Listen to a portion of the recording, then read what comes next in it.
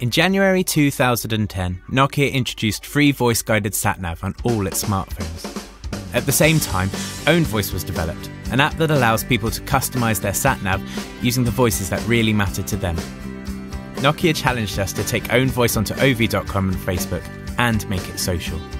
By giving people the ability to record friends and family giving directions, we gave Own Voice a genuine and very human point of difference. Now, by using the Own Voice app, people all over the world could create and share their very own sat-nav voice packs. We made everything simple, with step-by-step guides through the whole process. We also created a range of inspiration packs to show that recording personal directions didn't have to stop with your mates or your children.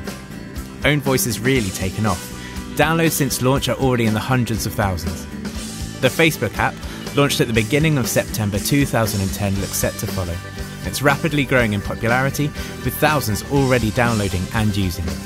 And with Nokia's local markets ready to bring Own Voice to millions more people worldwide in 39 different languages, it's set to get even bigger.